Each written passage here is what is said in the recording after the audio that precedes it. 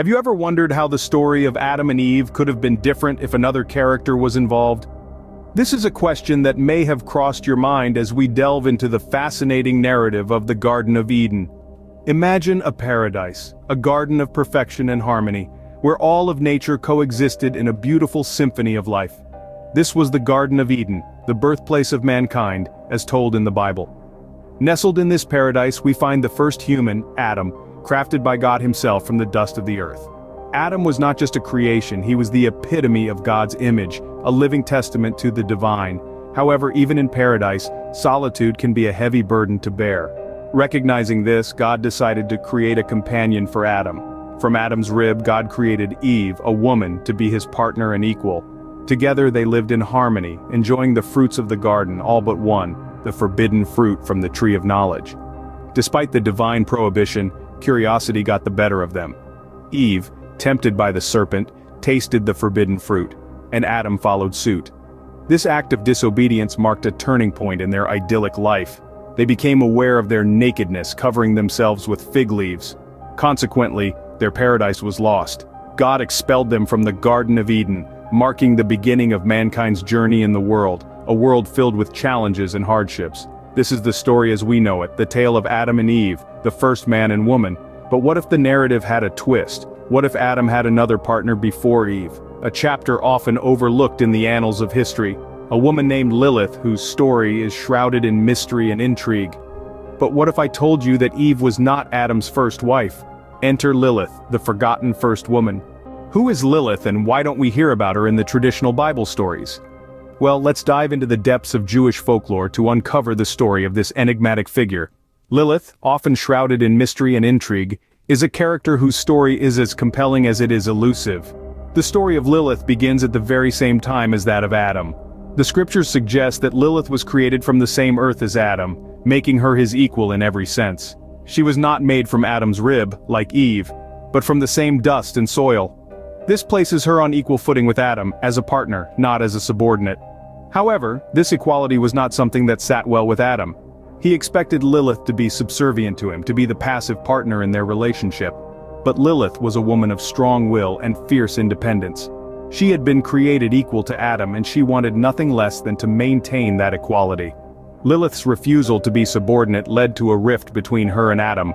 She was not willing to compromise her independence or her equality for the sake of peace in paradise. And so, she made a choice that would forever mark her as a symbol of rebellion and independence in folklore. Lilith chose to leave the Garden of Eden, to leave paradise and the man who would not accept her as an equal. Her departure from Eden was not a punishment, but a choice. She chose to leave the comfort and security of paradise for the uncertainty of the world outside. This act of defiance and determination marks Lilith as a figure of female empowerment and independence. So, why don't we hear more about Lilith in traditional Bible stories? Perhaps it's because her story challenges the established order, the idea of female subservience and obedience. But her story deserves to be told, for it is a powerful reminder of the struggle for equality and the courage it takes to stand up for one's beliefs. Lilith, the independent woman who chose to leave paradise for the sake of her own freedom. So, what happened to Lilith after she left Adam in the Garden of Eden? Well, her rebellion didn't go unnoticed. The story tells us that Lilith was cast out, and in her exile, she was transformed into a creature of the night. This metamorphosis was no minor change. Lilith was not simply banished, but transformed into a figure associated with danger, death, and darkness. From a symbol of independence, she morphed into a feared demoness, a stark warning of the consequences of defiance. In the ancient world there was no shortage of peril, and the unknown was often personified in the form of demons and other supernatural entities. Lilith, with her rebellious spirit and refusal to conform, fit the bill perfectly. She became a scapegoat for the unexplained and the tragic, a figure to blame when things went wrong. She found her way into folk stories and legends, her name invoked to explain the inexplicable. In many of these tales, Lilith was accused of causing infant mortality. The innocent deaths, a profound tragedy in any society, needed an explanation, and who better to blame than the rebellious woman who had defied the natural order? Lilith was also associated with nightmares, those terrifying dreams that seem so real and yet are utterly inexplicable. She was said to be the one who brought these horrifying visions in the night, adding another layer of fear to her legend. But perhaps the most striking aspect of Lilith's story is not her transformation into a demon, but the reason behind it. Lilith was not evil by nature, she was made evil by her refusal to submit, her insistence on equality. Her punishment was not for any crime she committed, but for challenging the status quo. Lilith, a symbol of female rebellion and independence, was transformed into a demon by folklore. She serves as a stark reminder of the dire consequences societies can impose on those who dare to question, to defy, and to seek equality. After Lilith left, Adam was alone once again, but not for long.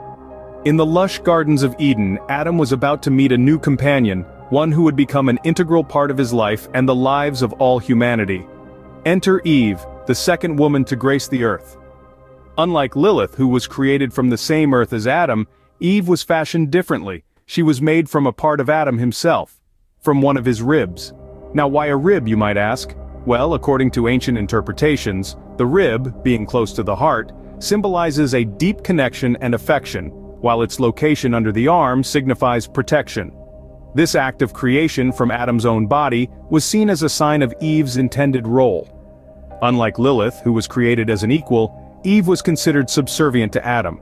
This was not a matter of superiority or inferiority, but rather a division of roles, as was the thinking of the time.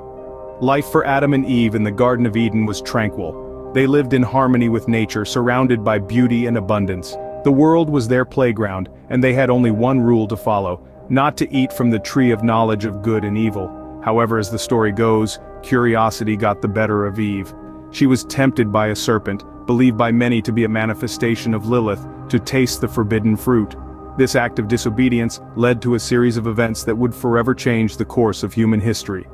And so the story of Adam and Eve as we know it unfolds, but with the shadow of Lilith looming in the background. As we delve deeper into this tale, we'll discover how these three figures, Adam, Eve, and Lilith, have shaped our understanding of human nature, relationships, and the perpetual struggle between obedience and rebellion. Lilith might be a forgotten character in biblical stories, but her legacy lives on. As we delve into the 5th chapter of our narrative, we find that Lilith's story did not end in the ancient world. It has evolved and been reclaimed in modern times, casting her as a symbol of female empowerment and independence. Lilith's narrative has been resuscitated and reinterpreted over the centuries, particularly in the context of feminist discourse. Her refusal to submit to Adam's will, to be secondary, has been viewed as an early act of defiance against patriarchal norms. It is this courage, this unyielding spirit that has been celebrated. Lilith has become an emblem of resistance, a testament to the power of a woman standing her ground, even in the face of dire consequences. In literature, too, Lilith has found a place. From Dante Gabriel Rossetti's poem Eden Bower to George MacDonald's fantasy novel Lilith, she has been portrayed as a complex character.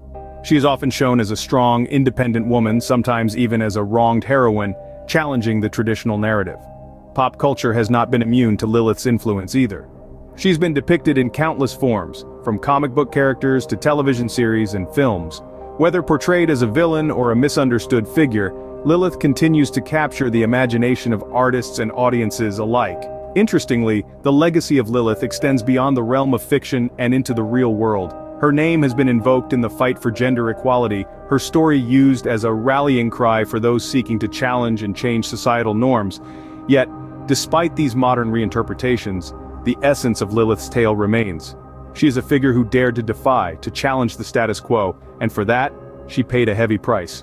However, it is precisely this defiance that has ensured her story endures, a testament to her enduring influence. Whether viewed as a demon or a symbol of resistance, Lilith's story adds a fascinating layer to the biblical tale of Adam and Eve.